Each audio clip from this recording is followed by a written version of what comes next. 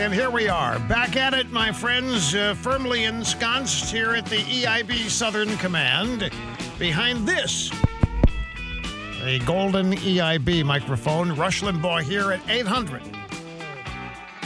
800-282-2882. If you want to appear on the program, the email address, if you'd rather send an email, lrushbo@eibnet.us. So I'm here in a sporadic way, able to catch some of the Democrats' impeachment filing against President Trump, and that he threatened the constitutional system. And the fact that he did this in the month of January is no reason to forget about it. That he threatened and almost destroyed the U.S. constitutional system. Now, all of that is an abject lie. None of that is true. They are lying about his role in the January 6th uprising, or whatever you want to call it, at the U.S. Capitol, and they know they are.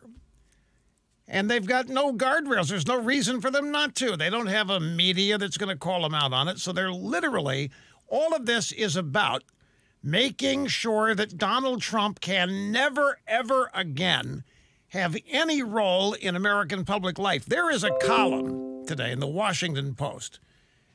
In fact, I intended to get to this a little later, but let me get down to this here since I've brought it up. And it's in the entertainment section. Trump wants a library. He must never have one. That's the headline of the story. It's a long story. It goes on. It's filled with blah, blah, blah, blah, blah. And they are they're deathly afraid that Trump is going to triumphantly return to public life. And I'm not saying triumphantly return to the presidency, but they're not going to be able to stop this. They're not going to be able to stop Trump from having a public life if he wants it. And when that happens, and they are waiting in abject fear for that, they don't know how it's going to manifest. They don't know if it's going to be a press conference from Mar-a-Lago or a golf club. They don't have the slightest idea. So they're trying to ram through this impeachment business so that they can discredit anything he says anytime he says it.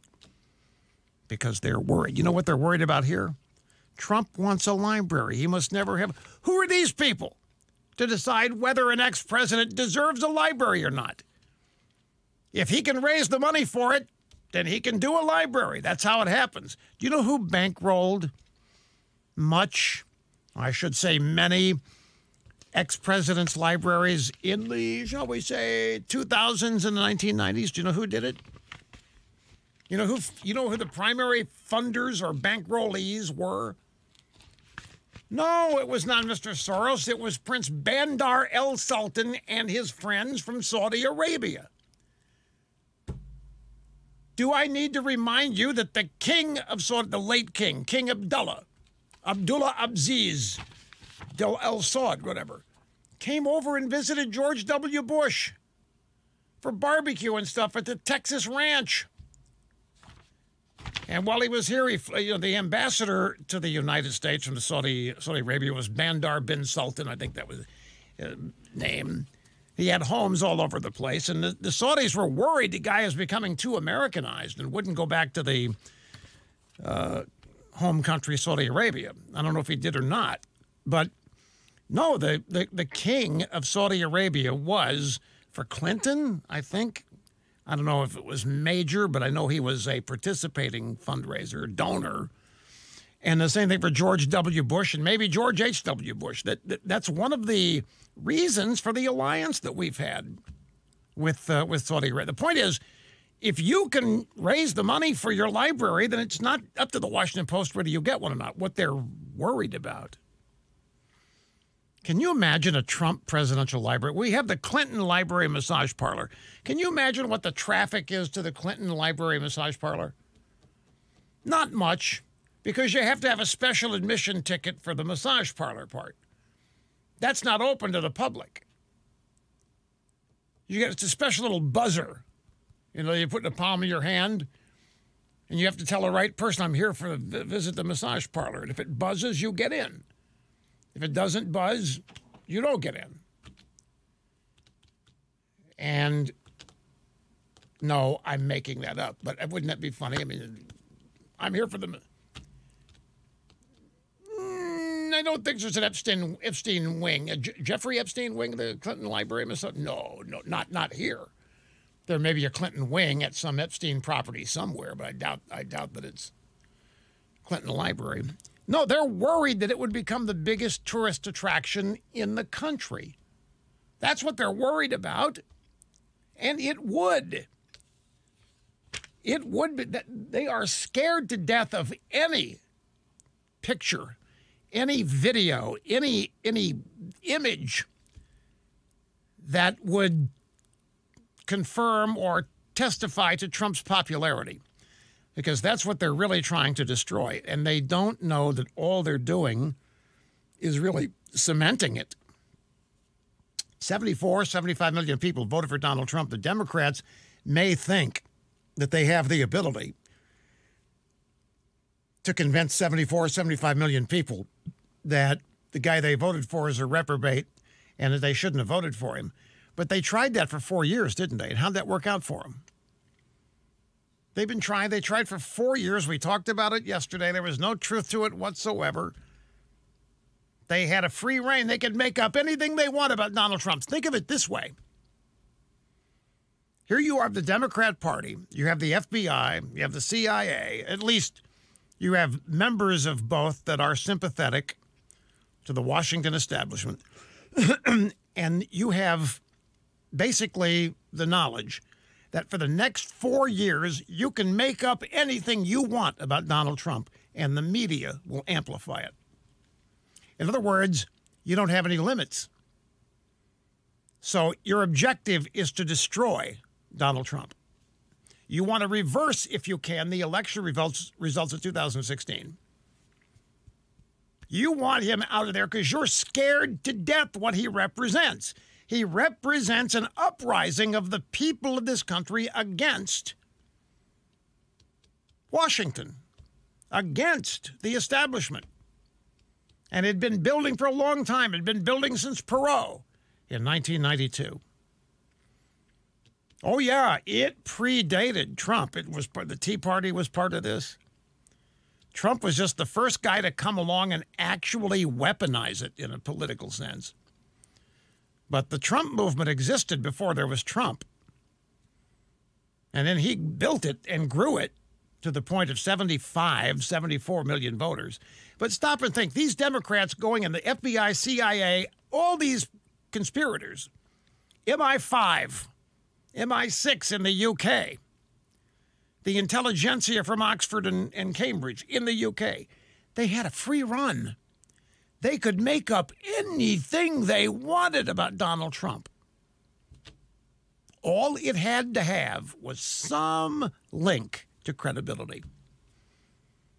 But they could make up anything they wanted, and the mainstream media would not only amplify it, the mainstream media would act as members of the team. And they chose Russian collusion. They thought they had set it up. They thought they had built a believable case about it, and they spent 4 years. Even after the no-choice Mueller report. The Mueller report had to report no collusion. That was the Maginot line, if you will. They couldn't go beyond that. This was always an effort to sway public opinion. And that's what they hoped they had done by the time the Mueller report was filed and came out. But they couldn't actually conclude that Trump had colluded because he hadn't and there wasn't any evidence for it. So all they could do was get close. Get close in the effort of shaping public opinion. And more people believed it. Mission accomplished in their minds.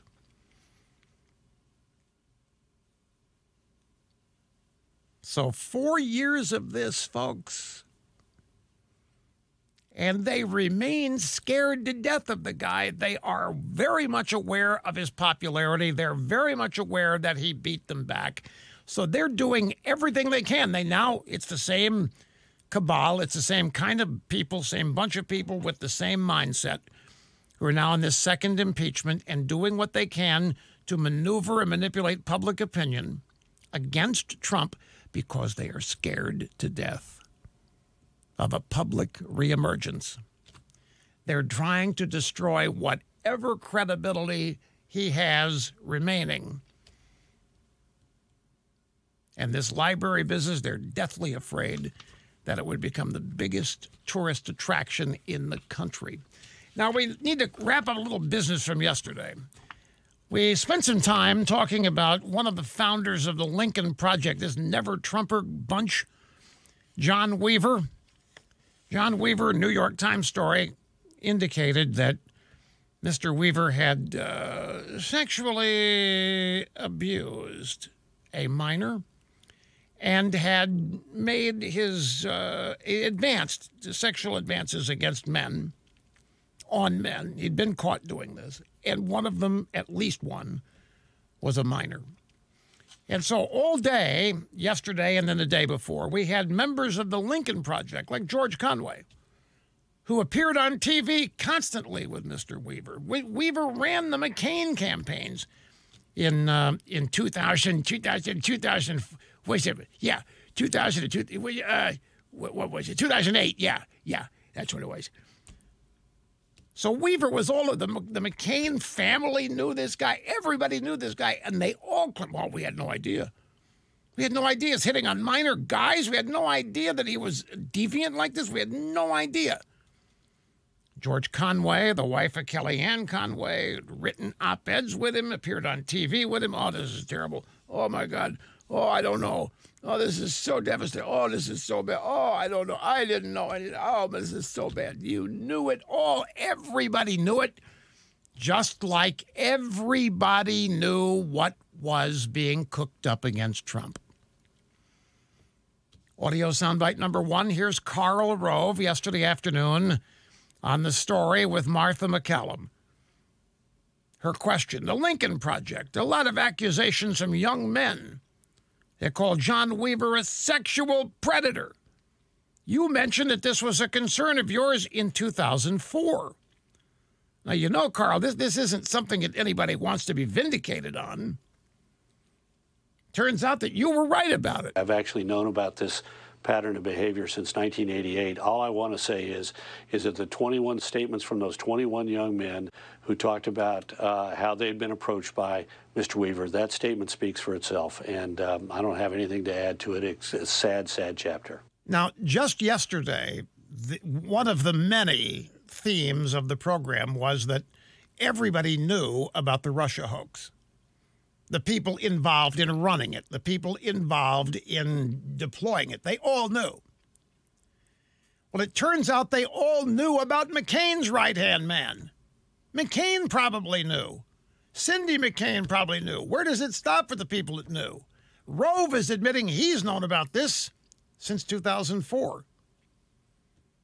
That's what Martha McCallum said. You mentioned this was a concern of yours in 2004. Oh, wait, he said 88. I've actually known about this pattern of behavior since 1988. Why wasn't anything done about it?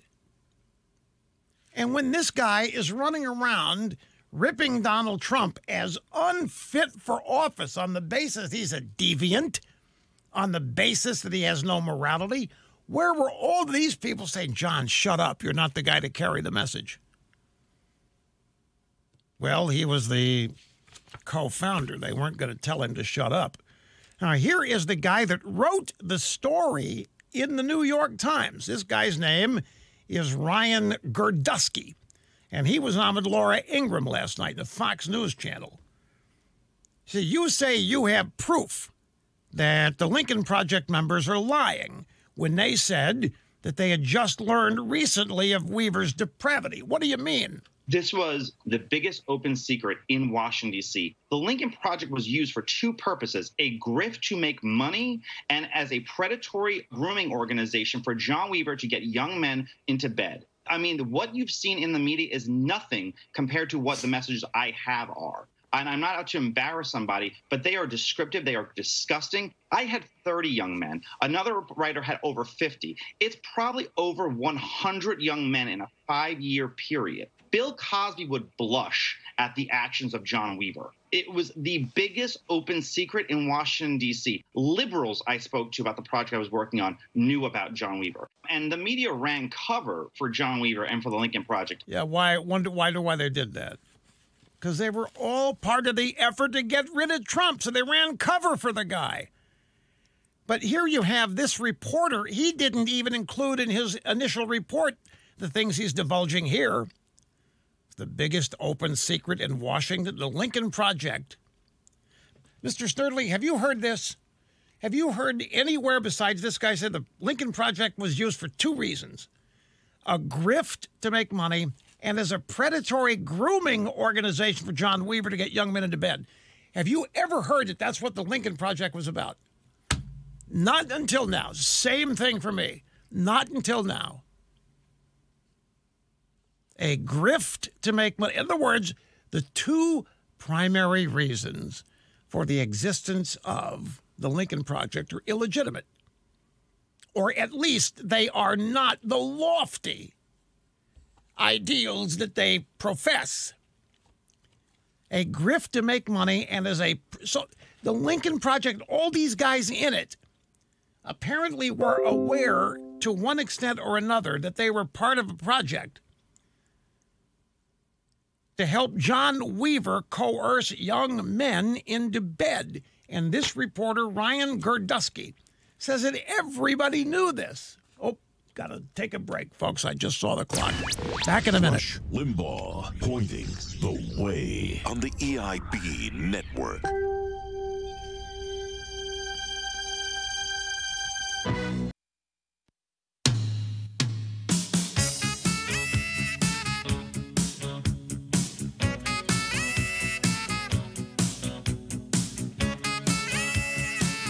I have a minor correction. We always do these corrections the moment I find out I have been in error.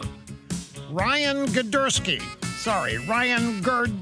who wrote the story on John Weaver, is not with the New York Times. I assumed he was because the New York Times did the story. He's an independent author, an independent journalist. He broke the story on his own a couple weeks ago, and then the New York Times ran the story. And that's what I saw, and I just assumed that it was that he was a Times reporter. Not true. It's not a big deal, but as I say, when I discover I've been wrong about something, I run the correction right as soon as I discover it. You know, we keep digging for more clips on John Weaver because it's so illustrative of the fakery and the hypocrisy of all of these never-Trumpers. It's just beyond the pale. And we've got another one. This is from June 28th of last year on PBS, a program called The Open Mind. I think I coined the phrase that the army of the decent are coming together in a grand coalition to hopefully oust Donald Trump and his enablers. We've known, you and I certainly have known, and many others, from day one that this president was unfit to hold office. He was unfit morally. This from the guy founding the Lincoln Project, who Gerdusky says had 2 purposes: a grift to make money and as a predatory grooming organization for John Weaver to get young men into bed, and that everybody knew that it was one of the worst kept secrets. It might have been 100 young men in a 5-year period. Bill Cosby would be jealous. Not of the men part, but be jealous of the operation. Anyway, sit tight. We'll be right back. Now,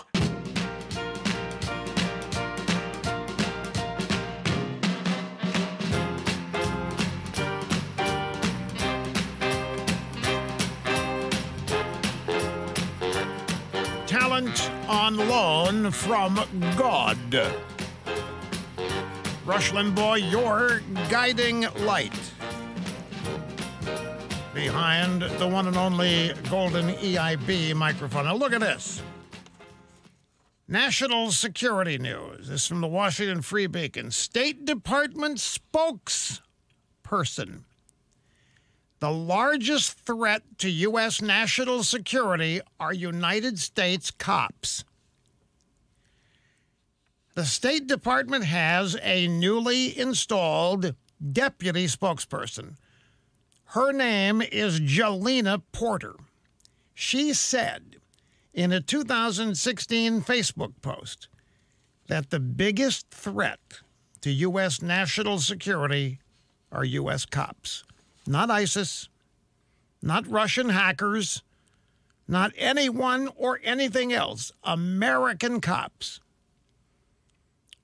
Now, her comments on Facebook were made on September 20th, 2016, and they appear to be in reference to video footage released that day of an unarmed black man being shot by police officers in Tulsa. Look, the Biden administration hired the person, is the point. She's a deputy spokeswoman. She has worked for a think tank that employed Hunter Biden. She was also a cheerleader and dancer for the Oakland Raiders and the Washington Wizards of the NBA. So you can see why she was hired. She got a link to Hunter Biden. Worked for a think tank that employed Hunter Biden. Biden canceled a major foreign policy speech, folks. 2 inches of snow. Kid you not. Biden canceled a Monday trip to the State Department to deliver his first major policy address, citing the 2 inches of snow that fell in Washington. I don't know, maybe Biden saw his shadow. What is this? 2 inches of snow is going to shut down? Biden's going to put a lid on it for that?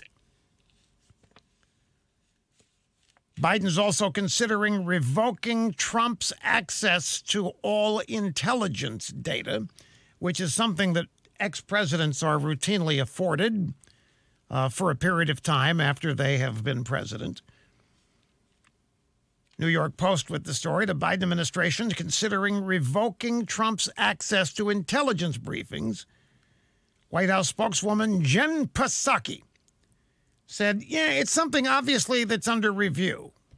Mind you, I need to remind you that John Brennan, James Clapper, and James Comey still have access to White House intelligence briefings. They still get to see the intel. Trump said that he revoked Brennan's, but Brennan claims he still has his. This is amazing, especially when you consider all these former administration officials that still have theirs, and Trump has been told that he is going to have his canceled. Are you all aware of the latest with Alexandria Ocasio-Cortez? It is a fascinating thing to bear witness to. Alexandria Ocasio-Cortez claims that she is a sexual assault survivor. From January 6th in the Capitol building, New York Representative Alexandria Ocasio-Cortez on Monday revealed that she is a survivor of sexual assault. Have you seen this video, folks? If you haven't, it's amazing acting. She was speaking to 100,000 people on Instagram Live. She described what she went through during the Capitol riot. She addressed suggestions from some Republicans that Americans move on from this. Come on, you can't keep living off what did or didn't happen on January 6th, she was told.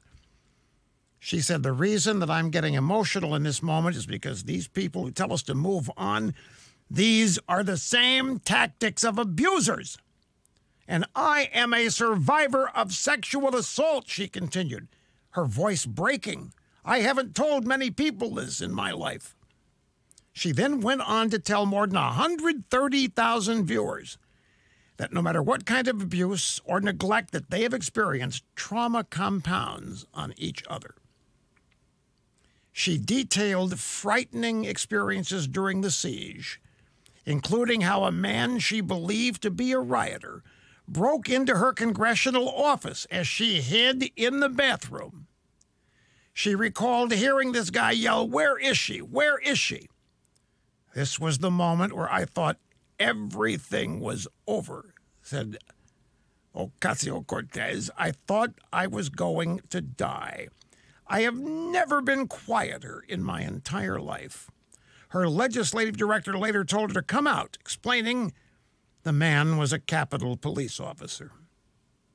This woman, need I remind you, Alexandria Ocasio-Cortez, is a member of Congress. So she is in the bathroom of her congressional office. And a Capitol Police officer is asking for her whereabouts. Where is she? Where is she? She got frightened for her life. She thought that she was going to die, folks. She thought a sexual abuser was waiting for her. She told 130,000 people this. It turns out that there was a Capitol Hill police officer looking to secure her safety. And now she claims she's a sexual assault survivor because of this. She was not sexually assaulted. I've seen the video. She talks about this. She hid behind the door. She made sure the door didn't hit her as people were opening it. She was never quieter in her life.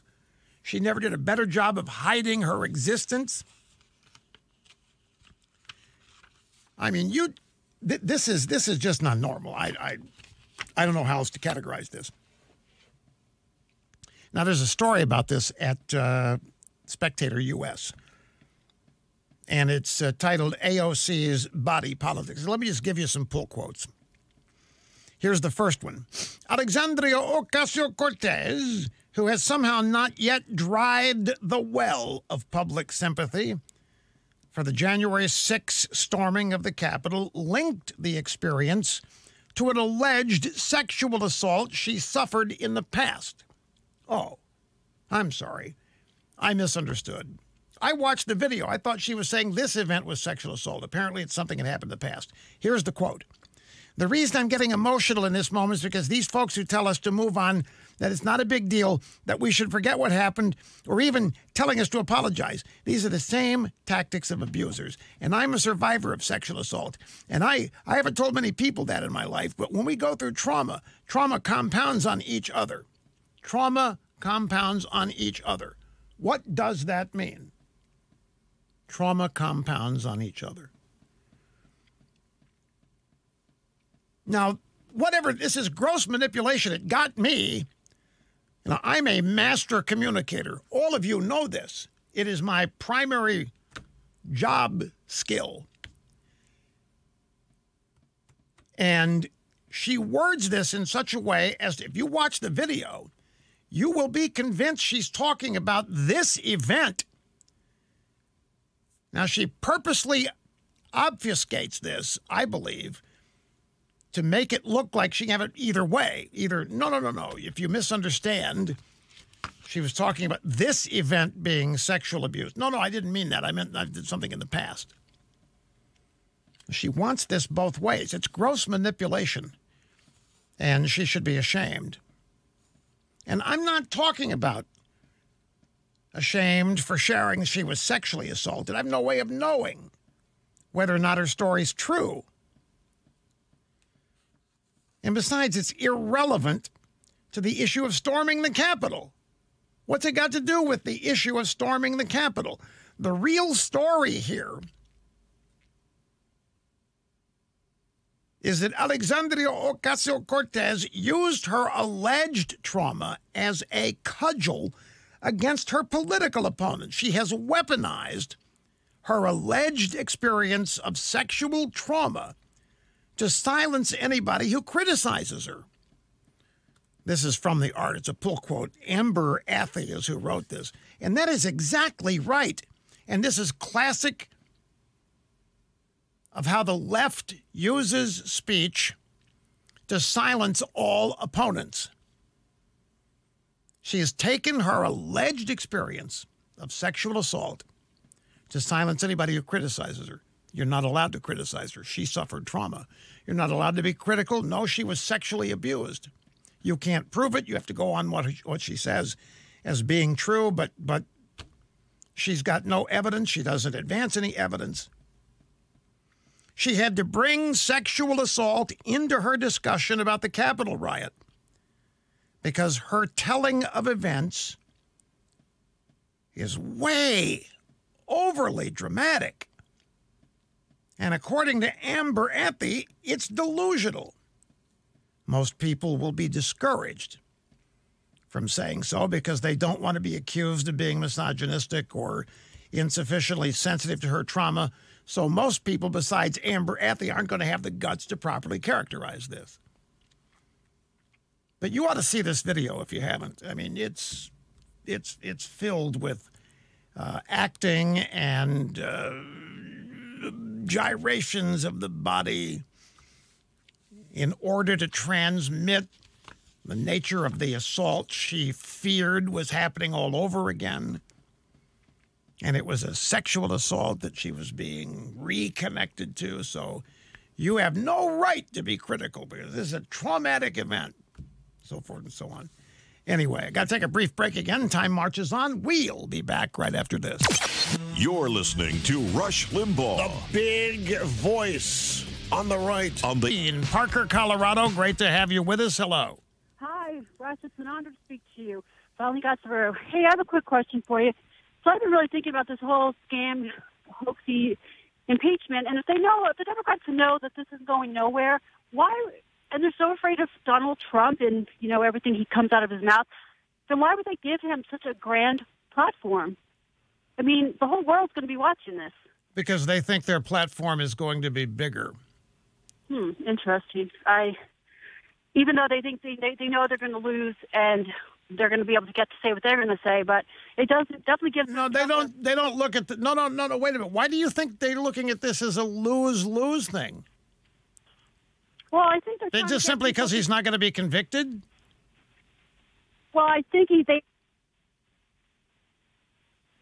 Did we lose her connection? Onto him, I get that, but Trump's Trump. He's going to do what he do. Darlene, we're having all kinds of trouble with your connection.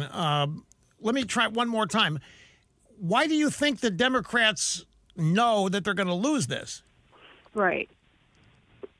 I think because they're going to lose it. They said they can't acquit him, right? That's been pretty much okay. So they don't have the votes to acquit, convict. They don't have the votes to convict him, so he is going to be acquitted. But that's not why they're doing this. They're not doing this to actually convict him. They're doing this to continue the smear. They're running the show. They determine all of the rules. And they're looking at this as an opportunity.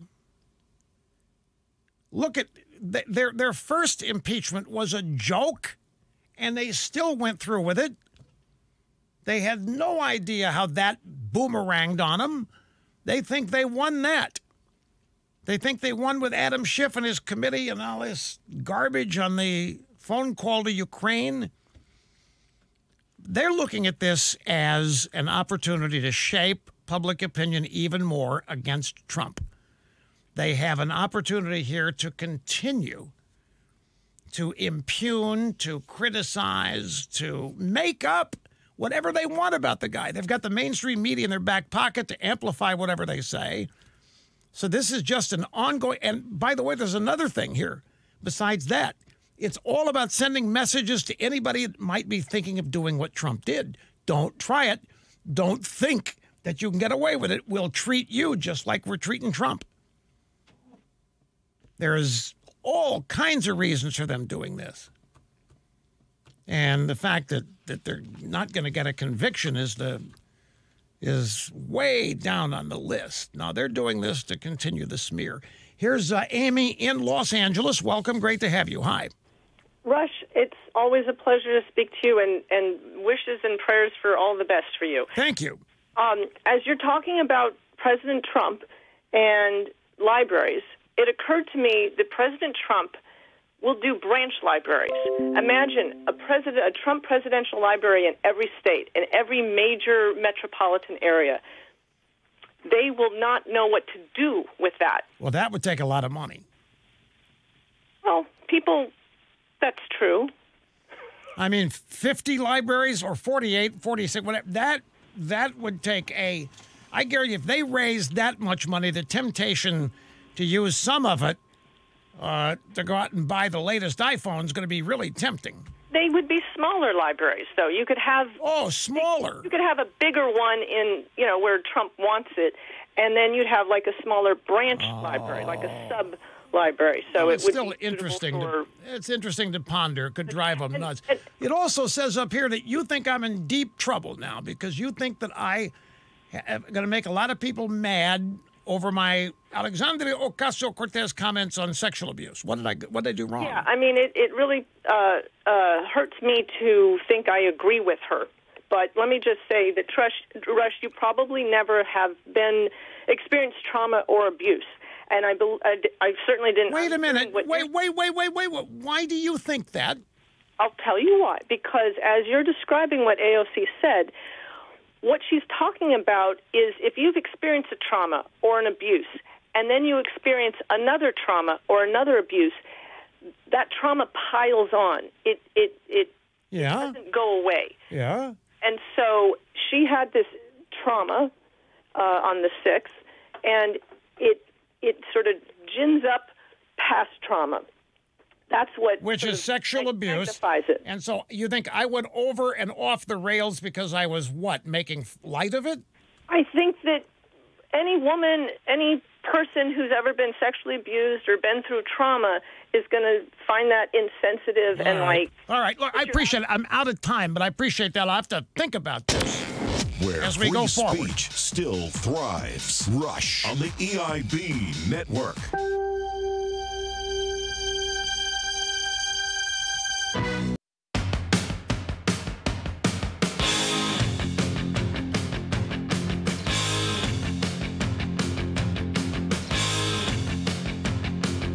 Okay, answer me this. Why didn't AOC ever mention her sexual abuse, alleged sexual abuse, during the Me Too movement, when that was hot and heavy? Where was she then? Anyway, there's more. Be back here just a second.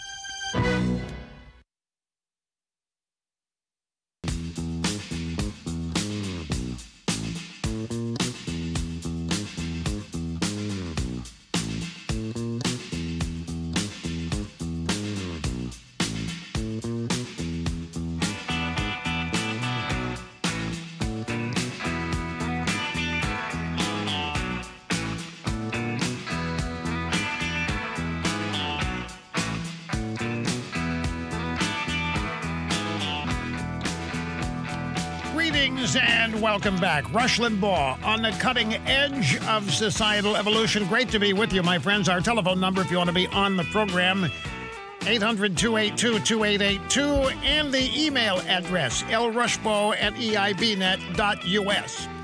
So Amy in Los Angeles says, you got to be very careful here because if you make it sound like you are insensitive to sexual abuse, they're going to come after you. The only thing, look, I have no idea whether she was sexually abused or not, but if you see the video, it does look like that it is something worthy of exploitation, that she thinks it can be exploited. It raises a question, why did she never mention her alleged sexual abuse when the Me Too movement was hot and heavy? Did she believe the sexual assault charges against Biden? What was that, Tara Reid? Was that her name? Did she believe those charges when Tara Reid, as I recall, not very many people on the left gave Tara Reid the time of day. So she supports Biden now while an alleged victim of sexual assault. Look, there are generational separators here. Like Amy in Los Angeles said, you obviously have never been abused. There's all kinds of abuse, folks. There's sexual abuse, there's mind control, there's manipulation. I could give you any number of different definitions of abuse. Like, for example, a hypothetical. Let's say that your spouse makes you think that he or she is serious about committing suicide practically every time you have an argument, every time you have a disagreement, and it's scary as hell, and you use that. That is, at its base level, that's an attempt at control. It's an attempt at manipulation. Is that abuse? Now, those of you who've had to deal with something like that know full well that it is, and you have to develop ways of dealing with it for your own peace of mind, for your own survival, for your own whatever you want to call it. I submit to you that there are many different definitions of abuse, not sexual abuse, but many definitions of abuse. There's post-traumatic stress disorder, which you could say is along the same lines of abuse. That would be PTSD, primarily people who've had very unsettling experiences in combat, military combat, and so forth. But it's a generational thing. It's so prevalent that in older generations, it's just something that you dealt with. It's something that you had to deal with and come up with ways of getting past it. In current generations, it's not that at all. It's far more serious. It's given much more weight. It is considered to be much more damaging in terms of shaping people's personality and their decisions that they make as they live. It's just there's a new sensitivity to it, and I'm fully aware of that. But I just think it came out of the blue, and we haven't heard about this ever. We didn't hear about it during the Me Too movement, when that would have been the ideal time for Alexandria Ocasio-Cortez to tell everybody that, oh, this is really good. I've been sexually abused. She didn't do it then. We don't know what she did about Joe Biden being accused of sexual abuse by Tara Reade. But part of abuse is trauma, is it not? And my only assertion here is that all of us experience trauma quite often. I've been fired 7 or 8 times. All but one of them was traumatic.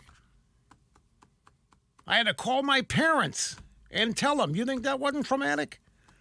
No, I'm not comparing it to sexual abuse. Also, I was reading you pull quotes from a story at the Spectator US by Amber Athey, so let's not get totally lost here, because some of the pull quotes I read, you might have assumed I was making the statements. But I, as your host, am not insensitive to sexual abuse in any way. But I know liberals. I know how they work. I know how they attempt to silence and discredit opposition. And I'm telling you, this by Alexandria Ocasio-Cortez is a classic. As Amber Athey writes here, the real story is that Alexandria Ocasio-Cortez used her alleged trauma as a cudgel against her political opponents. She has weaponized her alleged experience to silence anybody who criticizes her. And to show you how it's working, I have a friendly supporter who called, you better be real careful what you're saying here. It's obvious you've never been abused. How is it obvious? Maybe I should be proud that I don't wear that around. That's also something generational. You just didn't talk about things. You just lived your life. You dealt with it as it happened. Now you wear the badge. Generational changes, generational shifts. But Amber Athey believes that AOC weaponized her alleged experience to silence anybody who criticizes her. And I know the left does that. They have become champions at that. In fact, here's Jenny in Vail, Colorado. Great to have you. I'm glad you called. Hello. Hi. Thanks for having me on. You bet. I just wanted to reframe it a different way. Because like you said, we've all been victimized. We've all had trauma. And certainly the amount of women that have been victimized is something like 1 in 4. But what I would say is, instead of saying, oh, gosh, why didn't she come forward? Or, oh, gosh, whatever. What about looking at it like, why is she in office if she's so unstable and so victimized? Maybe she needs to resign because she's not a stable person at this point, because obviously the 6th of January has completely put her over the edge. So you think that it would be more appropriate or a better use of the information to put forth the idea that maybe she's been so traumatized here that she's not qualified? She needs to get help instead? That's what you think would be Well, I think we all go through really incredible, horrible, bad times, and we have to seek the help we need at those times. And if this is something that is now opening up for her because of this trauma on the 6th of January, then she really obviously needs to be helped. And, she's going to wear the badge. She needs to address what it is to be a victim and how to overcome it. All right. But for us to say that means she should resign and take this seriously, that wouldn't be met with any kind of approval. That would be, they'd try to rip that one to shreds as well. But you're doing this on the basis of compassion? Is that what you're suggesting, this on the basis of compassion rather than politics? Well, kind of. I'm just trying to think outside the box a little, because instead of running around accusing each other of, all this stuff, maybe you deal with your problem and become strong for it instead of announcing it to 130,000 people and you haven't seriously addressed it in your own life. And so clearly she's facing PTSD issues. How well can she represent her constituents? Okay. Jenny, I appreciate your input on this. I've got 2 stories on this, and I'm maybe 3. Let me make sure. Looking for the one that mentions the 130,000. That's not it. What did I do with it? Is it in the stack? Okay. Well, here are the 2 stories. One's from the New York Post. Alexandria Ocasio-Cortez on Monday revealed that she is a survivor of sexual assault. A 31-year-old Democrat speaking to more than 100,000 people on Instagram Live described what she went through during the Capitol riot and addressed suggestions from some Republicans that Americans move on from the January... Oh, see, there it is. She's reacting to people. Come on, you guys drop it. January 6th. That was almost a month ago. Can we move on? And she's saying, look, I have been a victim of sexual assault. And that's what people, can't you just move on? Well, no, because these individual assaults compound. In other words, the trauma gets added. It doesn't go away. The trauma compounds. She said, I am a survivor of sexual assault, her voice breaking. I haven't told many people that in my life. That's true. She hasn't. She didn't tell anybody during the Me Too movement. She didn't tell anybody when Joe Biden was accused of it during the Democrat campaign. She went on to tell more than 130,000 viewers that no matter what kind of abuse they have experienced, trauma compounds on each of them, meaning each incident of trauma compounds on all previous incidents. So it doesn't go away. It gets worse, is what she's saying with her voice breaking. There's something really big happens to you, and then you deal with it, and you move on, and then when something else happens, you deal with that.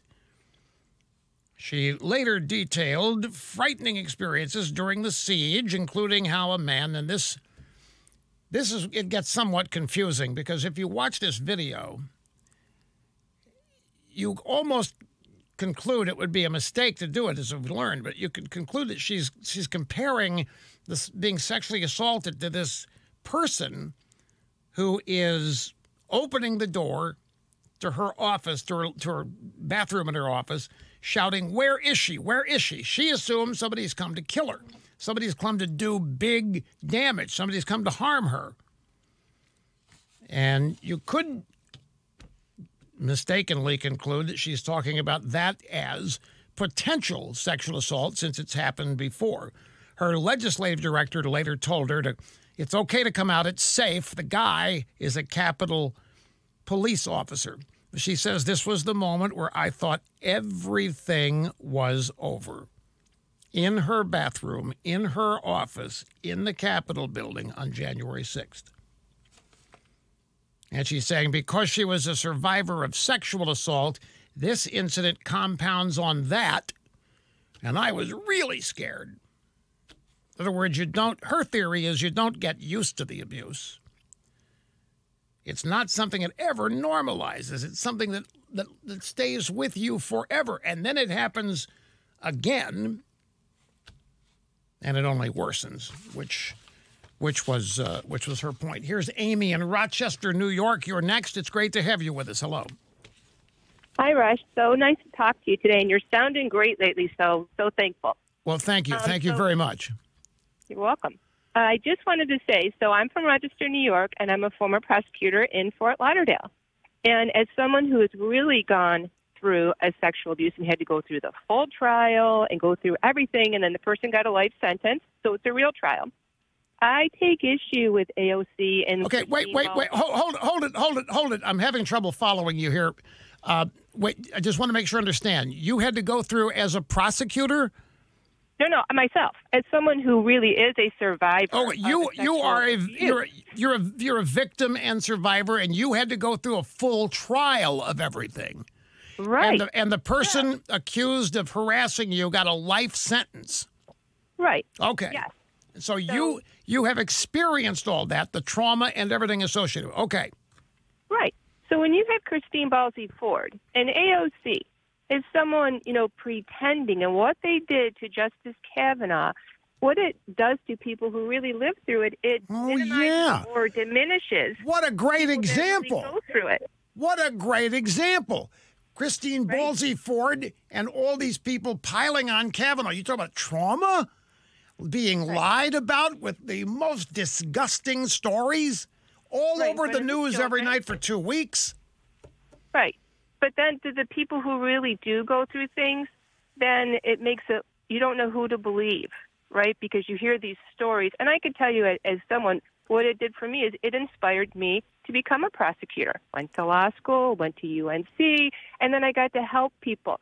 So I kind of think what she's saying, I agree with the last caller. Maybe she just is unable to do her job. Because I went through it, and I went to law school. I have an MBA with honors, and I'm doing just fine. You don't forget it, but you can't let it ruin your life. How about that? Does she sound like somebody that you think is letting it ruin her life? No, she's saying that to manipulate the people who listen to CNN and read the New York Times. Okay. Just like the high-pitched voice that Christine Ballsy used. Oh, yeah, ending each sentence on the uptake. That is done to make yourself sound vulnerable. I'm so scared. I don't feel comfortable being here. It's just really scary. That kind of thing. Yeah, it's another technique, folks, that has been developed and used, and it's designed to manipulate people. And Ballsy Ford was great at it. But remember, again, she had the entire Democrat population of committee behind her and backing her up. She had the entirety of the media backing her up and amplifying her allegations. She had Senator Dianne Feinstein backing her up and amplifying her allegations. So she didn't have to face as much trauma trying to bring forth her story as many other people would, because the objective was political. It was to destroy, keep Kavanaugh off the court. We'll be back after Now, this. watch Rush on the Ditto Cam.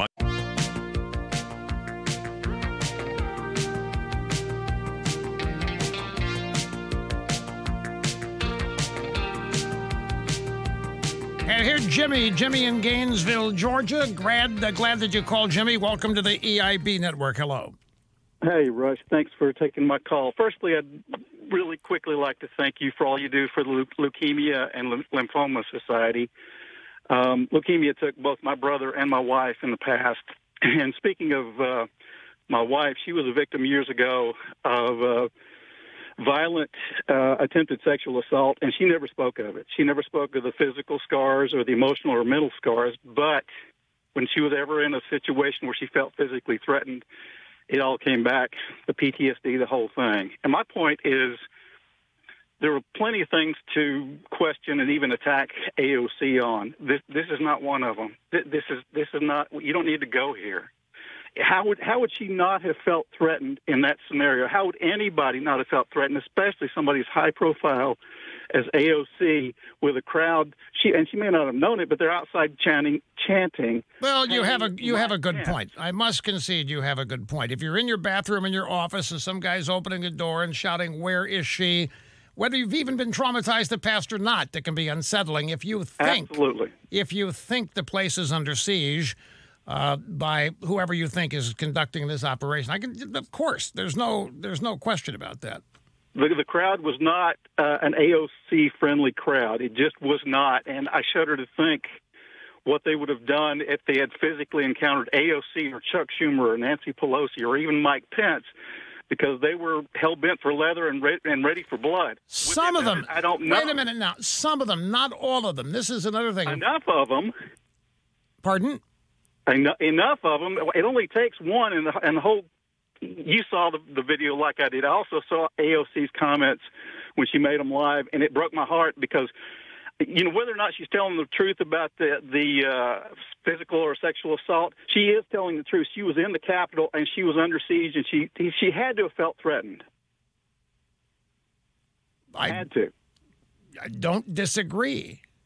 She's not the only. Why make light of it? Why make light of it? You've got so much more material to work with. You don't need to go here. You're better than this. I wasn't making light of it. I'm sorry that I have been misunderstood about this. I was a couple steps ahead on this. I was not making light of it. I'm looking at everything I do. I look at it from the political, because I think everything has been politicized. Let me rephrase.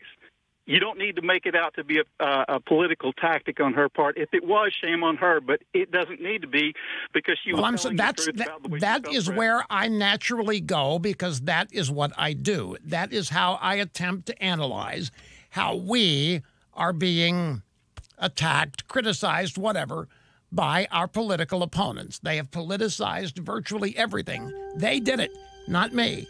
That's how I look at it in many other ways, too.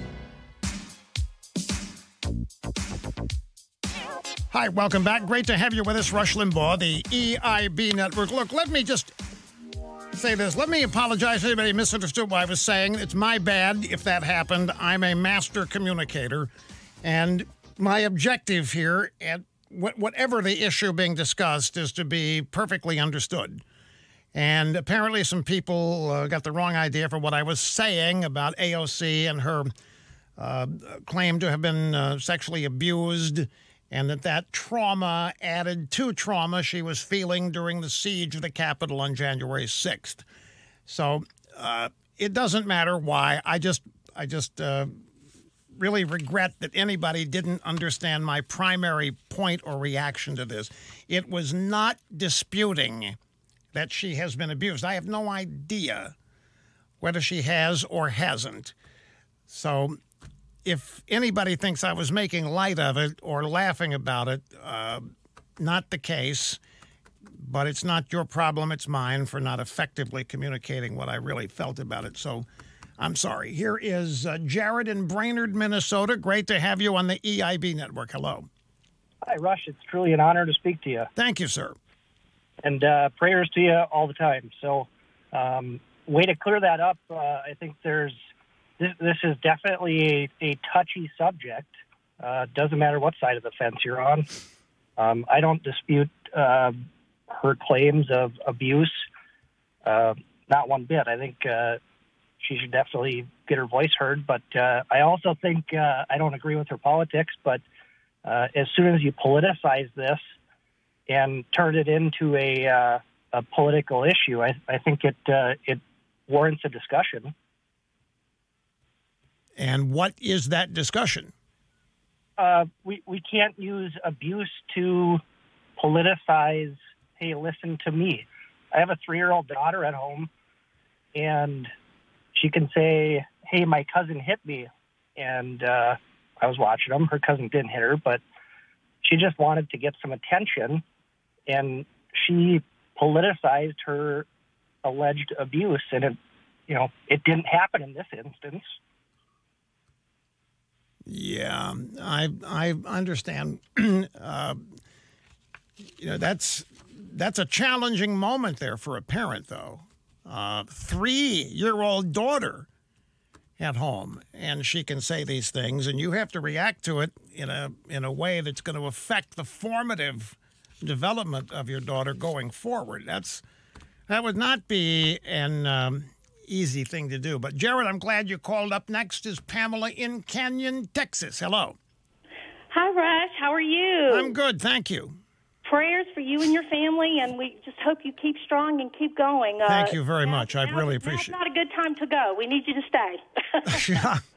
Amen. Yes, please. Listen, in talking about AOC, you were not making fun of her. You were reporting what she said. And I look at it, she's always negative towards the American people. She's always talking about how much she doesn't like America. She wants to do things that she has no idea. It's like she's this boss who has no experience doing anything, telling people what to do on how to do it. And I'm just, like I say, I'm tired of people. It just seems in her case, she's just using things for attention. And when people call her out on it, she doesn't like it. I just, I don't know whether it's true or not. I don't want to say her experience is true or not, but, there's a lot of women who use this and they hurt men or other people in the process. I think it's very unfair. But there are a lot of women to whom it does happen. Exactly, and I've got that, and I know that's the case. It's vicious. It's just such a hateful and evil thing to do for attention. And I just, like I say, I'm just, with her, with AOC, when I see her, I just ignore her because she's just. And you're doing that because of the politics that you associate with her. That's why. Absolutely. But she just, the policies that she wants, along with, I look at the Democratic Party and half of the Republicans, they're not American policies. They're not liberty. They don't want individuals to have freedom. They want to control with power, and along with power and control, you get money. Since we're talking about the politics, let me talk about the politics of this that is happening right now. Black Lives Matter movement yesterday, okay? Black Lives Matter movement yesterday put its weight behind a member of the Squad. AOC's little political group is called the Squad. This particular member's name is Cori Bush. She's a Democrat from Missouri. She has proposed to investigate and potentially expel Republicans from the House who are opposed to certifying the 2020 presidential election results following the siege on the Capitol. In other words, she supports a movement that would expel 100 Republicans from Congress simply because they opposed certifying the 2020 presidential election results. It's not enough This group, this is the squad. It's actually it's Black Lives Matter writing. It's not enough to denounce the white supremacy behind the attack. We must remove its endorsers from Congress. Ted Cruz, Josh Hawley, Lauren Boebert, Republicans who voted against certifying the Electoral College. Now, if that isn't political, I don't know what is. And Alexandria Ocasio-Cortez and the Democrats are trying to use the insurrection, quote unquote, to expel more than 100 Republican congressmen from Congress because they somehow wanted to object to the certifying of the 2020 presidential election, Electoral College on January 6th before Congress. Now, that's who these people are. Black Lives Matter put its weight behind this. The Squad's movement, or the Squad's effort, it's their idea, Cori Bush, to expel 100 members of Republican members of Congress. And Black Lives Matter comes along and attaches themselves to the idea, trying to give it weight. So that's how the politics of this stuff manifests itself. Now, are these 100 Republicans, why are they to be expelled? Because they don't accept? Remember yesterday, we went back to the story, George Stephanopoulos has got Rand Paul on his Sunday morning show on ABC, pretty much demanding that Rand Paul admit that Joe Biden was a legitimate winner and to denounce Trump, and Rand Paul wouldn't do it. And Stephanopoulos kept shouting at him, just say it, just say it. Now, what does it matter? You're George Stephanopoulos. You're a journalist at ABC, still running the Clinton War Room. You've got a Sunday morning show. You got a senator from Kentucky up there as your guest. What does it matter what he thinks? Why is it so important that you get Rand Paul to say it, that Joe Biden is legitimately elected? What does it matter? And my theory is that when the leftists get going, when they really, really demand people say things that represent what they believe, it's when they do not actually have the ability to prove it themselves. So they go to their political opponents, they put all this political pressure on them. Just say it. Just say it. Joe Biden is legitimately elected president. Just say it. So if you can get a Republican senator to say it, you're off and running in convincing everybody else. Now, Rand Paul did not say it. He was under intense pressure to say it. And it's the same thing now. So now you have AOC and her squad demanding that 100 Republicans be expelled from Congress because they oppose certifying the 2020 presidential election results following the deadly siege on Capitol Hill, carried out by Trump supporters. That's their terminology. Anyway, another brief break as time marches rapidly. Fastest 3 hours in media. We'll be right back.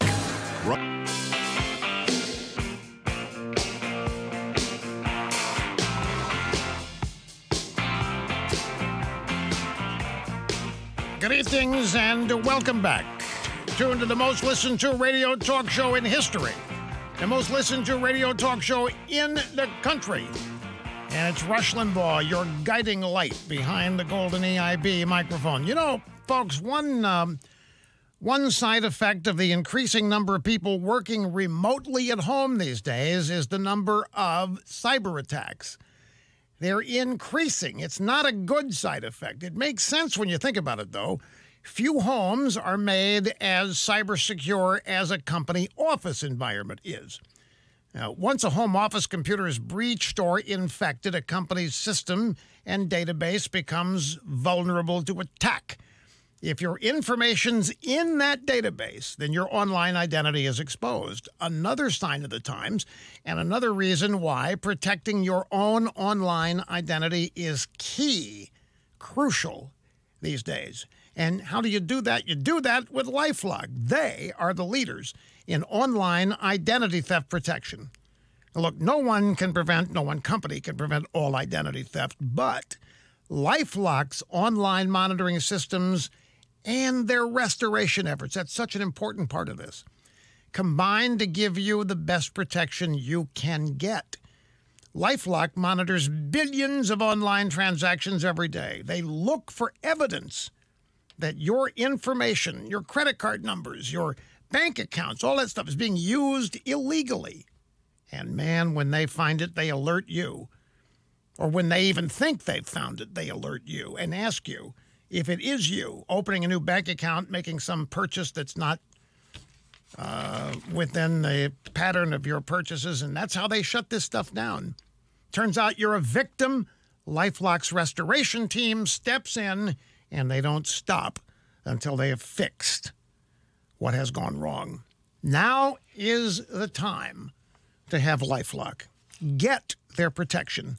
LifeLock.com is the site to visit, or you can call them at 800-440-4833. Either way, use my name and sign up today. That's how you get 25% off your first year. LifeLock.com, offer code RUSH, or 800-440-4833, and mention my name. Ladies and gentlemen, you got to keep something in mind here. It was about a week ago, just last week sometime, that Alexandria Ocasio-Cortez accused Ted Cruz of trying to murder her. You remember that? Now, was she telling the truth then? Do you think Ted Cruz actually tried to murder AOC? Well, she says that he did. Was she telling the truth then? You know, the question that got all of this started about her divulging that she had been sexually abused, the question that got it all started was, why don't you guys just move on? The January 6th thing was January 6th. The siege of the Capitol it's in the rearview mirror. It happened. Why don't you just move on? That's what triggered her to talk about her alleged sexual abuse. And that's when she said, look, these instances of abuse don't ever go away.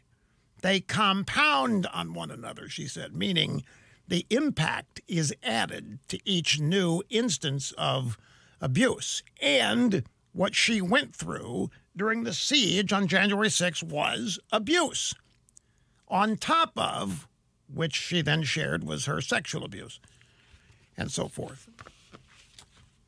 So, put it another way, she was asked why she can't move on from January 6th, and she said because of her alleged sexual abuse.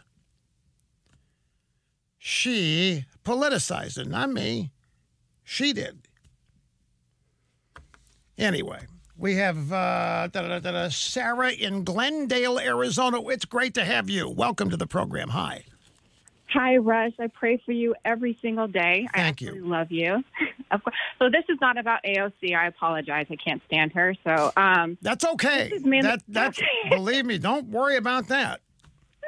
Okay. Well, I just want to tell my story real quick and just ask your advice. My husband and I lived in New York City for over 20 years. I was on the show America's Next Top Model, and I had a very good career as a model and actress in New York. And yes, I was sexually harassed there all the time. It's just whatever. And my husband and I said, okay, we're done. We had a child. We got married.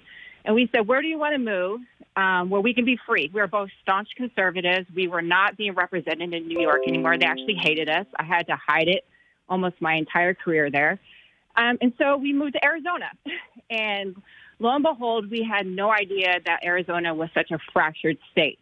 I've always loved politics. I've always been very political, and I think that's mostly my passion. And so I really wanted to start running for office here and get my name out there. But it's a fraction. I've gone to the meetings. I don't think I'm entitled to anything. I don't think anything. I've gone to meetings. I've met people. And it is so fractured. It's almost just disheartening to say, what is the point? Because even within the Arizona Republican Party, they're fighting. And so I don't know. And, you know, my husband's Haitian. Oh. I'm half Iranian. My mom fled Iran. My dad in 1979. Like, we love America. We know how amazing this country is. And I can't scream at my TV anymore. I can't scream at everybody. I'm just like, what do we do? What do I do? And I would love to run for office. I was thinking of Congress, but if I have to start, you know, but what? Okay, but wait a minute now. You're not going to do it? Is that right? Simply because Arizona is so fractured, you don't think you could win? I don't know, because I was a Trump supporter, and I you know, it's almost as if they're taking that away from us, even the Republican Party. It's like you can't even talk about that. I would be taking on another Republican who is in my district if I did run. Okay, he's a very well-known person here, so I don't know. Okay, let me. I don't have time to answer what you're going to. She's going to seek my advice. I know this because that's what it says up there as a result of the call screening effort, but she still hasn't gotten there. So I have to stop her because we've got a commercial break coming up that I can't move. So I'm going to I will answer your advice question as soon as I can, Sarah. Thanks for the call. Appreciate it. We'll be back in just a second. Rush Limbaugh, because we know for you, only the best will do. On the EIB Network.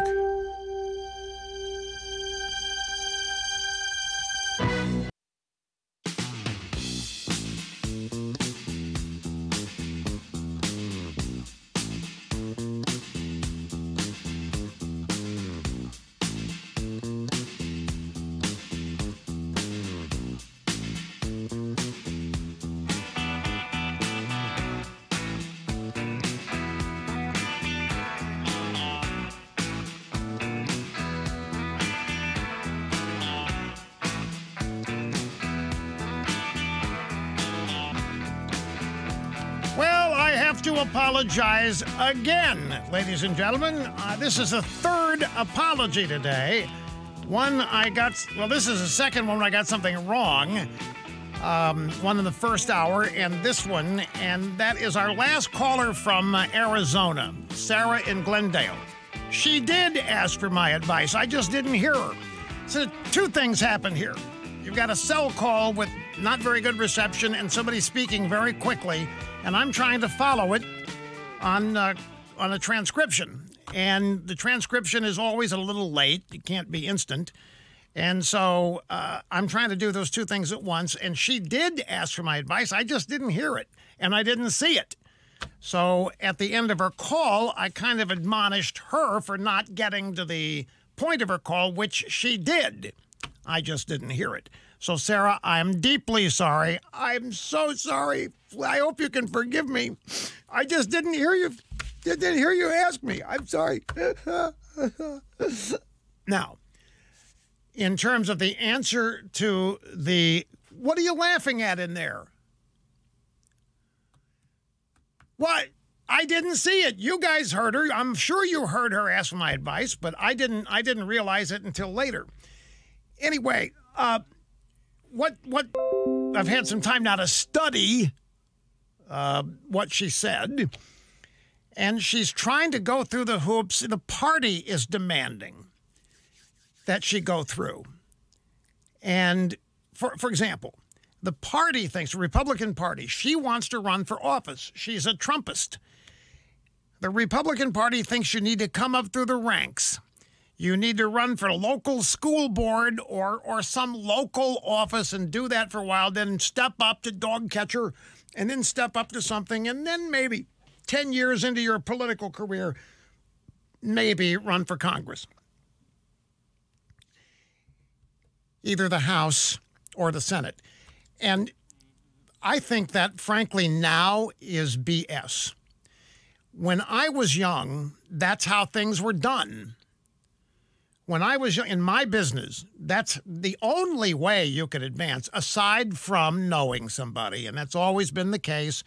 There are elites everywhere. There is a deep state in every organization, be it a city, a town, a big city, a major city, doesn't matter.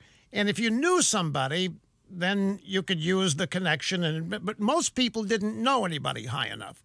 So you started small. And you proved yourself at every step along the way. I had to start little radio station in my hometown. I worked there for, 1966 through 1970, 5 years. And then I got a job at a suburban station in Pittsburgh. You just climb the ladder, hoping that somewhere along the way you get a break. And I didn't get mine for 20 years. Sacramento, maybe longer, 1984.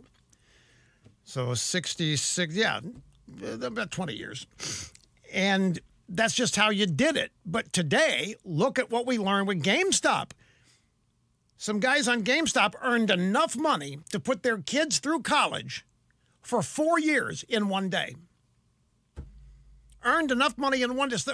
Go tell them to start small. They'll laugh you out of the room. These are generational things. It's not generationally necessary. You can still do it that way. You can still start small, get experience, build yourself up. But that's the long way now. And you're going to see, if you choose that route, you're going to see other people who are not choosing that route, and they're going to be getting ahead. They're going to be earning a decent amount of money. Not everybody, of course, but some are. You'll see it. So I would apply the same thing here to politics. It used to be that's how you had to advance in politics, in electoral politics. You'd have to start small and keep building up, build a name for yourself, establish a good works agenda, but now, look at Trump. Trump was elected president, had never run for anything. That's reason number one, they hate the guy. He ran for president and won. Not supposed to be possible. Not in any way, shape, manner, or form. That was the thing that outraged them as much as anything. Before you even get to his personality, before you get to the objectionable things about his personality and all that, just the fact that he showed them up. I say you don't even need any experience to be elected to the top office in the world. He did it, and he did it and he did it beating Hillary Clinton, which that was not supposed to be possible. So they despised the guy from the get-go for that alone.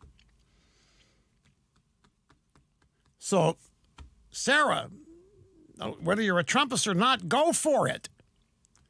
Take what you believe, start your campaign, and go for it. Now, I know you're running in a Republican primary, or you're running as a Republican, and the party thinks that you need to go for school board and run on up, and go your individual steps or ladder rungs or what have you. But you support the Trump agenda. The question you have to ask yourself is this: does the Republican that you would be primarying support the Trump agenda or not? If the Republican you're going to be running against does not support the Trump agenda, go for it. If the Republican you're going to be primarying does support the Trump agenda, then you would have to ask yourself, do you want to get into a contest where you're going to be better at implementing and supporting and defending it than this other guy is? But I think it's like any other job in the world. If you want it, and if you have the passion for it, having the passion for it is what's going to make you endure all the garbage that's part of it. And there's a lot of that, no matter what the job is, in politics or anything else. It is your passion. Like I mentioned, I got fired 7 times. My passion is what allowed me to remain dedicated to my desires. My desires were the top of the list of why I did what I did and why I was willing to put up with all the garbage. And you've got to have the same kind of passion for what you want to do. But don't let the party's antiquated thinking steal your passion from you. If you think you're the answer, if you think you've got the ticket, if you think you are what people in Arizona need, then by all means go for it.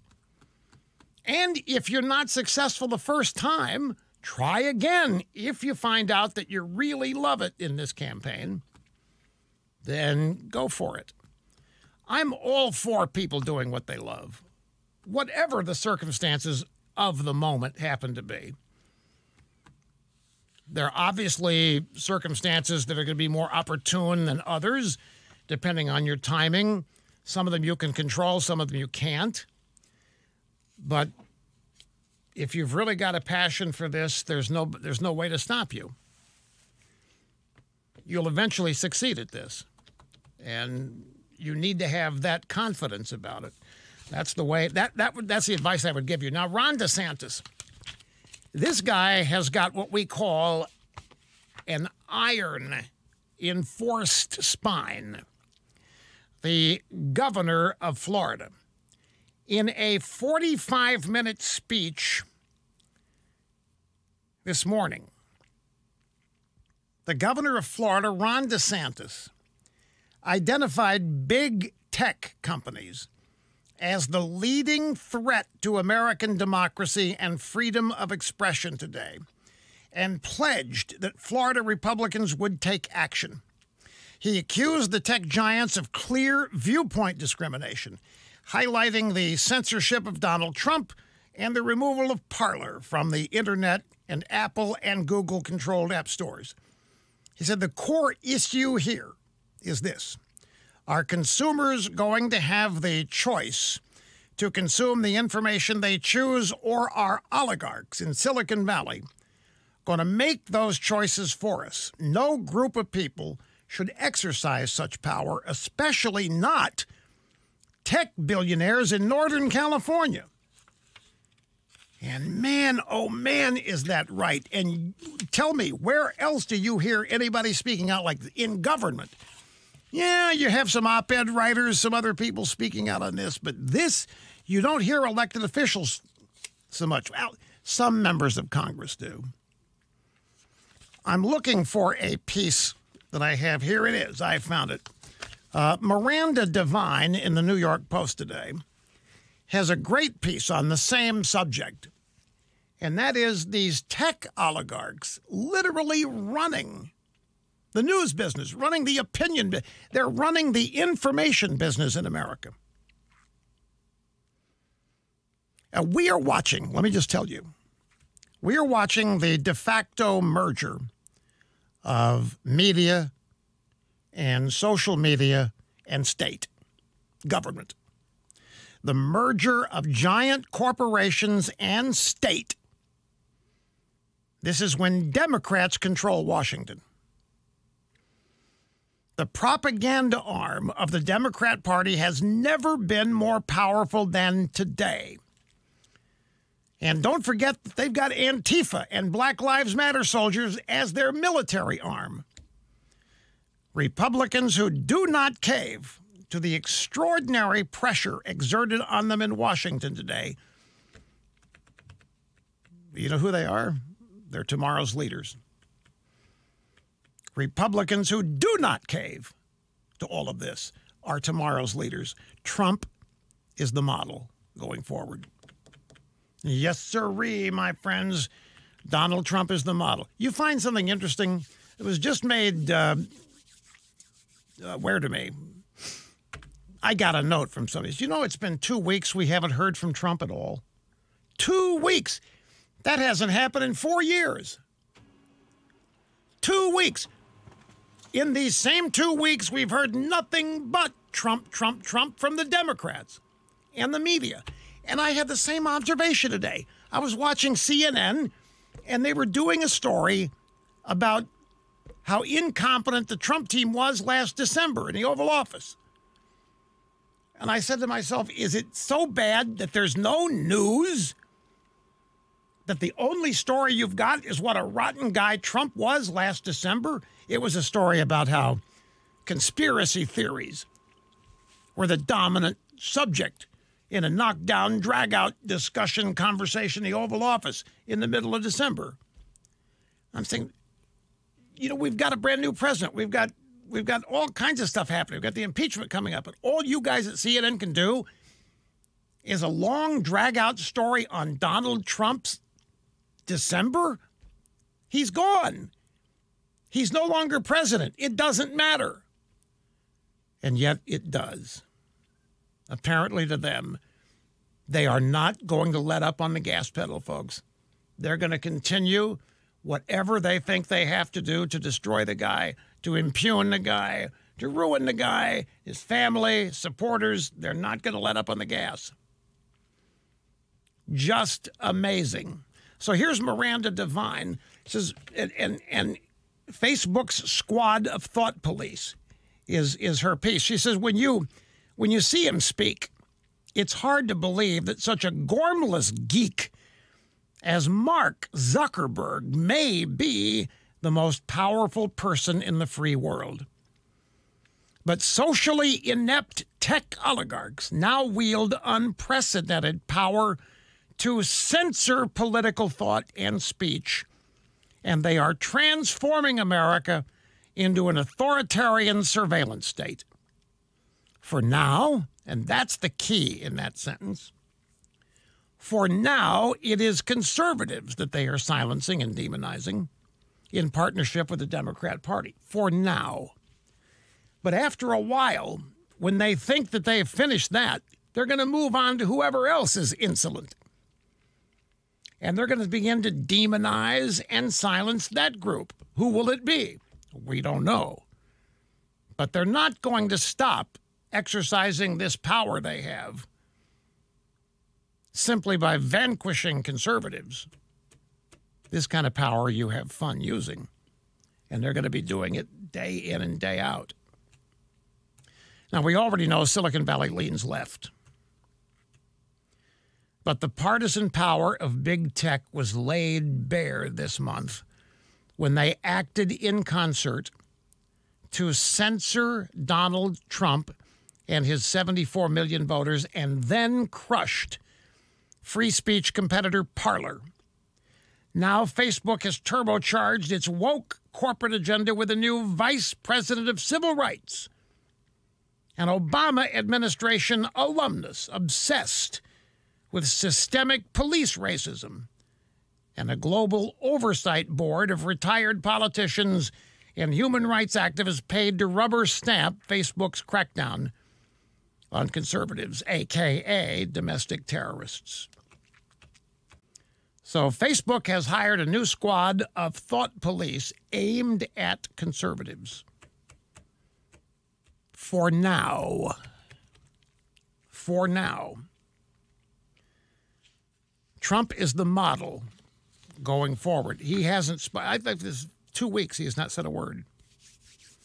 The Democrats have done nothing but talk about Trump. I think they've been trying to get Trump to react. They've been trying to get Trump to say something in response to what they're doing. He has not taken the bait. But they can't forget him. They can't. They're not going to ever be able to forget the media. CNN will never see the day where they do not lead with a story on the Trump administration, even if it's 3 years from now. Quick time out because we got to go. Back in just a second, folks. Stay with us. Treat yourself to the Limbaugh Letter.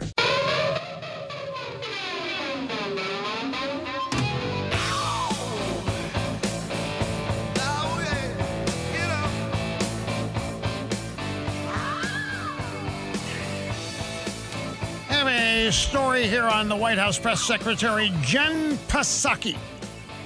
And I want to get into it with an audio soundbite. This was from her press briefing just this afternoon.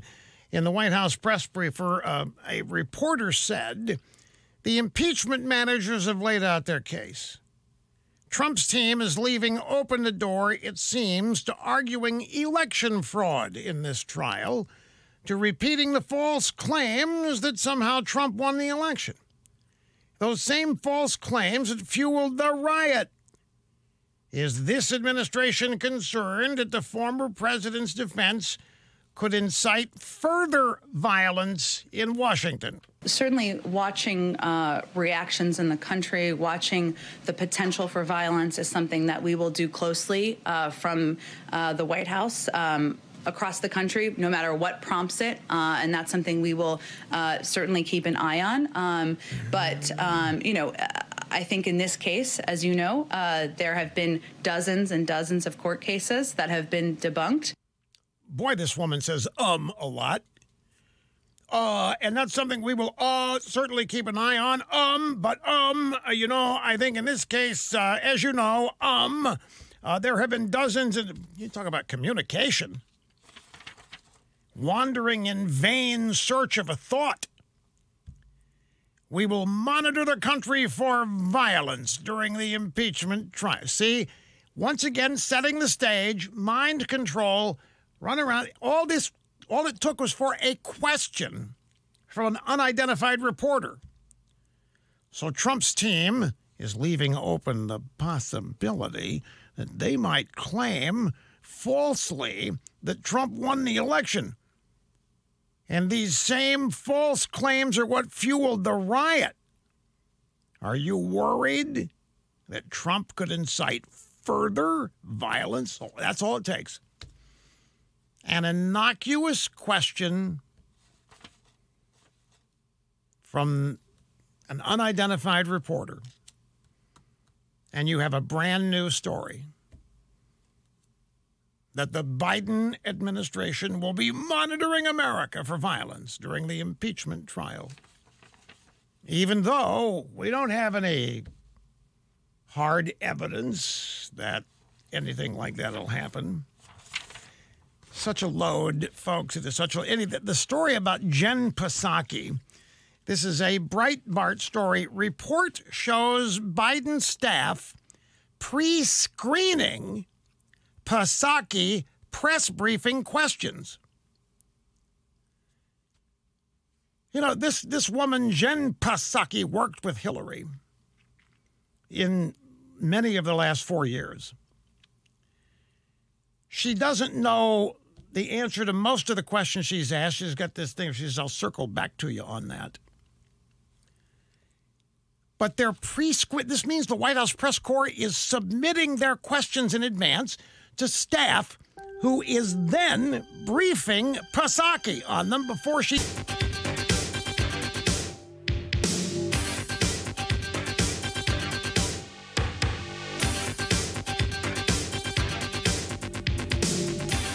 A quick question. You think there's a civil war going on in the Republican Party right now? The drive-by media believes that there is a civil war going on in the Republican Party.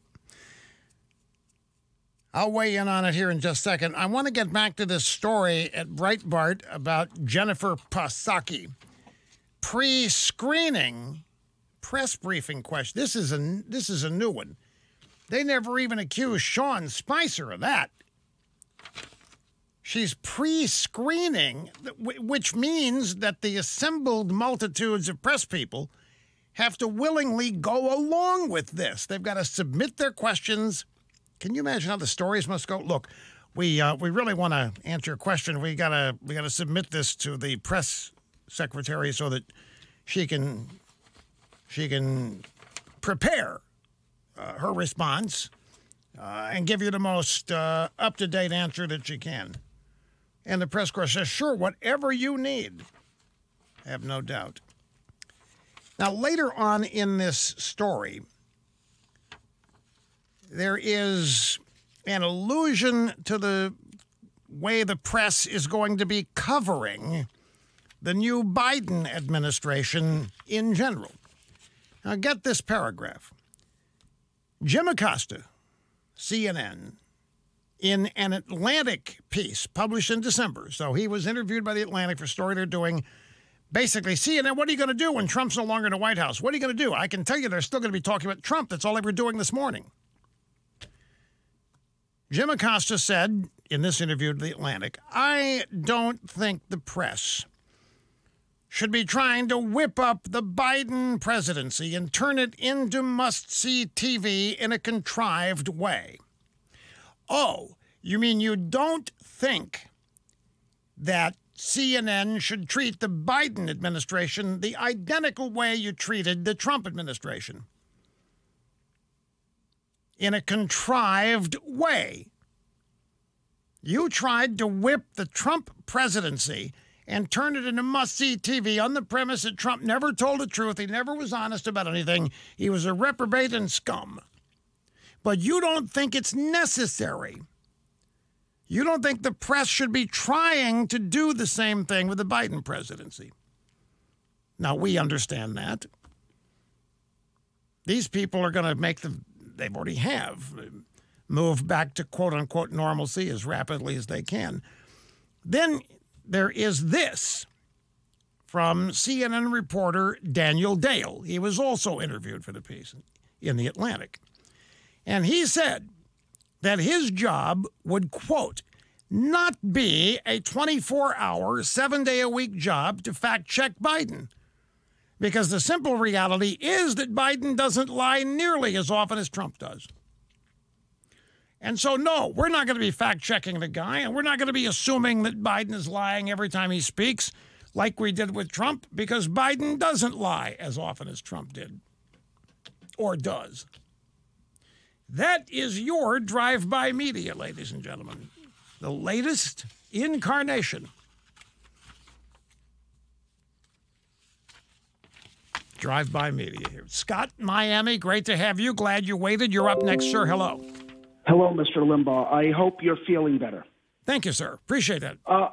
I'd like to say that I'm so happy that GameStop and AMC were shorted. Now Wall Street knows how it feels to be swindled. They got beaten at their own game, and of course they hate it. You know what? This hits home for me because on September 15th, 2008, my parents and I were swindled out of $190,000 in common stock when Lehman Brothers went bankrupt, deliberately caused by the greed and incompetence of disgraced CEO Richard Fuld, who destroyed the 157-year-old legendary investment bank. And, of course, thousands of Lehman employees lost their jobs, and thousands of Lehman investors were wiped out. My parents went to their graves never getting reimbursed by Lehman Brothers nor the SEC.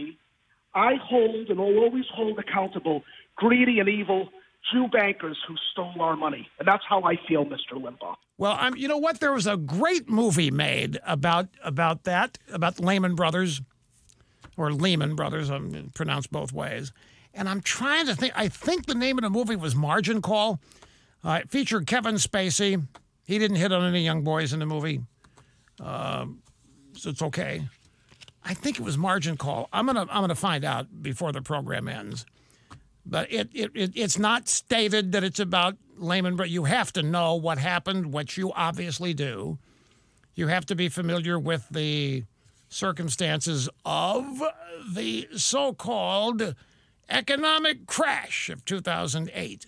But this is specifically about Lehman Brothers and their, at the time, notoriously famous CEO, who is portrayed beautifully by Jeremy Irons. So you will love this movie if you've got a problem with Lehman Brothers and what they did to your family and so forth. But you're absolutely right about the GameStop story. There is no question that this, and you know how we know it's about it? Because they keep denying. They keep saying, "No, Rush, you're missing. No. You're missing the point. It's not what you think at all." That means it is. The GameStop guys, the Reddit guys, essentially, a bunch of populists.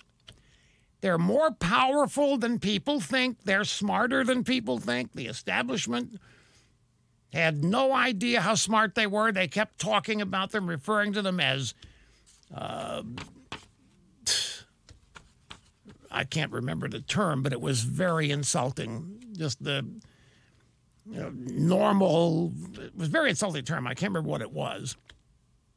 But it was indicative of the lack of respect they had for these guys that were using Reddit and Robinhood to actually engineer massive losses for these gigantic hedge funds and so forth. And so that you notice how fast people stepped up. No. There's nothing to this political comparison that Limbaugh is making. No. You can't look at it that way.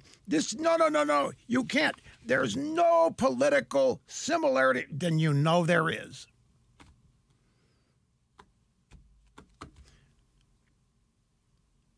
He did. The last caller made comments about what? Damn it. I didn't hear that either. I just was told that the last caller made some comment about Jew bankers. We then hung up on the guy. Scott in Miami was his name. I'm sorry, folks. I didn't hear it. I didn't hear it. I couldn't hear what he was. I couldn't hear 90% of what he was saying, which is why I'm recommending the movie to him.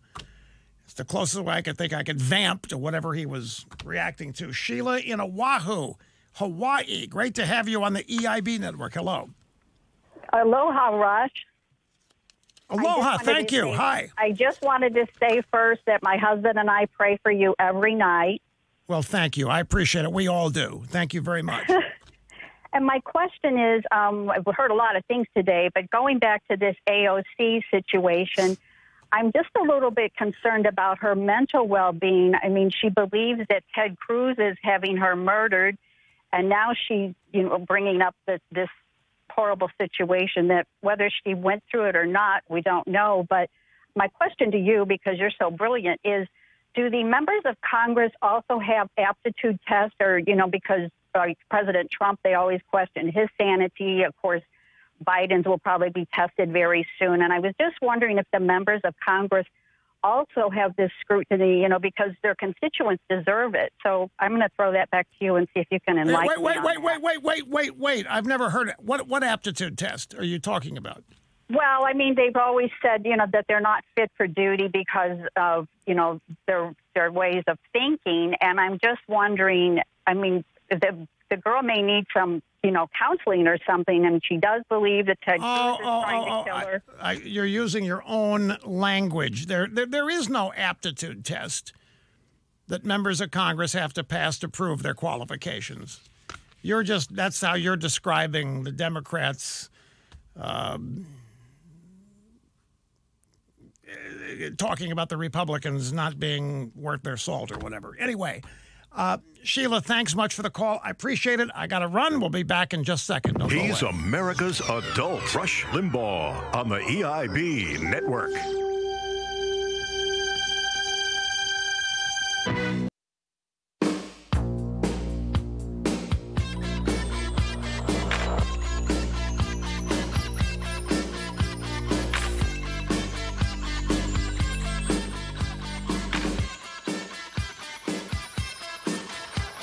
Hi, welcome back. Rush Limbaugh, half my brain tied behind my back just to make it fair.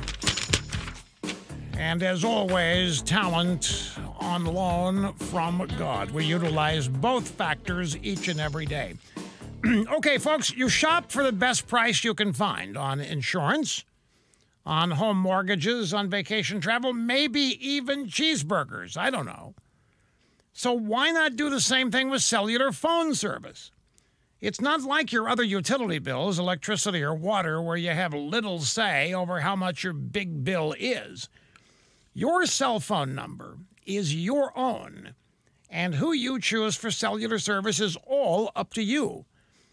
One company makes a compelling offer. It's worth thinking about. One company makes such a compelling offer, it's worth thinking about. It's Pure Talk. They offer you unlimited talk, text, and 6 gigs of data for just $30 a month. And guess what?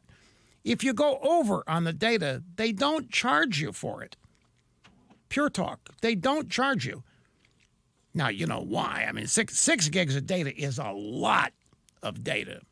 The average ordinary American, that is a tremendous amount of data. So they're pretty safe on that. But even so, if you go over it, they will not charge you.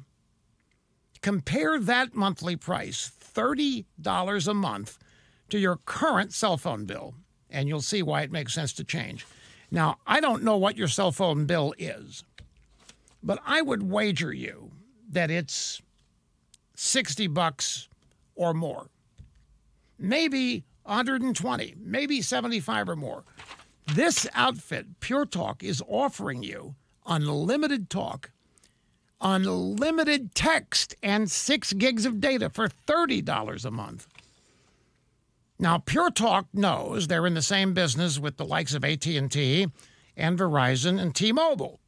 In fact, get this, they use the same cell towers of one of the big companies that covers 99% of the country. I'm not allowed to tell you which one, but trust me, they use the same cell towers, meaning connectivity, as one of the big companies. They offer superior service. 100% of the Pure Talk customer support team is right here in America. So you make one phone call to them today, you can start to save money by switching to Pure Talk. All you do is get your cell phone and dial pound 250. Next, you say Pure Talk. It's that simple. You'll save 50% off your first month. That's pound 250, and then say Pure Talk. One of the Pure Talk customer service people will be right there on the phone to help you. And by the way, it's legit. $30 a month, unlimited talk, text, and 6 gigs of data. Pure Talk USA. Okay, who's next? Gary, Cape May, New Jersey. Great to have you, sir. Hello. Thank you very much. Mega prayers, Rush.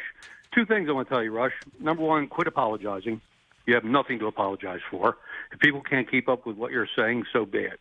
But we understand what you're saying. Thank you, sir. Thank you very much. I appreciate that. And number 2, over the last few weeks, I've heard you say that you feel you failed in getting your message out there about liberalism. I want you to know that you have absolutely not failed. You have not failed, sir. We understand, okay? And we wish you all the best. Be well. Well, thank you. You know, I really appreciate that. Let me share something that I saw this morning also during show prep period. And it was Fox, so it's not going to appear anywhere but there. But there were some Keystone XL pipeline workers who've been let go because Biden has shut it down. And they were reacting to having their jobs taken away, eliminated. And they were bemoaning the fact that they now got to rely on $15 an hour minimum wage, or they've now got to rely on selling solar panels. And I'm watching this, and I don't know if any of the people, it looked like about 15 people who were part of the protest.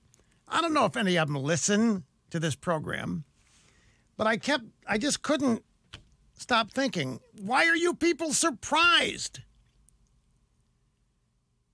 What do you think the Democrat Party is? What do you think all this climate change argument is about?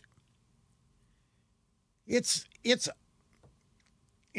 clear as a bell that they have no desire to enhance your life. They're taking jobs away from you. This is what Biden and his administration are hell-bent on doing. They want you to become dependent on them. They want you to become, the old term, a ward of the state. You're not supposed to have enough power to oppose them. So they shut down the Keystone XL pipeline and tell you to go out and sell solar panels or whatever. You're supposed to be grateful. Now, I was happy to see these guys standing up and protesting. But I found myself asking, how many of them voted for Biden, or how many of them vote for Democrats? I don't know. There's no way of knowing. But it's along the lines of me. Suppose they listen to me. Suppose they've heard me talk about all this, and they didn't pay it any attention. Or maybe they did. Maybe they voted for Trump, and I'm just don't know what I'm talking about. But the odds are that there are a lot of people, coal miners, a lot of people that voted for Biden who had no idea what he's going to do and what's yet to come. That's why I say they're going to overstep, and it isn't going to take them long, and it isn't going to be pretty when all kinds of people start to figure it out. He didn't start it, but he'll be happy to finish it. Rush on the EIB Network.